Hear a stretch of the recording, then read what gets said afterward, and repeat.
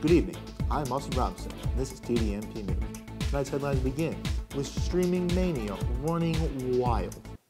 Due to the COVID-19 stay-home order issued in many states across the country, companies such as Netflix, Hulu, Disney+, Sling TV, YouTube, and many others have seen a rapid increase in hours watched per subscriber. I've heard of Netflix and chill, but that is ridiculous. And on the brighter side, the business for creating content for these services has created a modern-day gold rush. And now, Champ Kind with sports. Wait, what? Oh, right, there aren't any.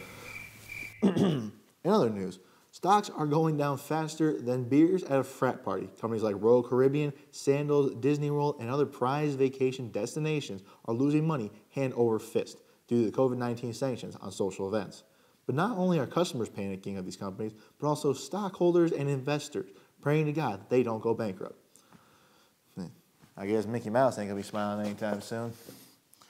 That concludes this evening's news. Now, on a personal note, people have been asking me, how have I been able to cope with the pandemic at hand? I tell them, it's simple, really.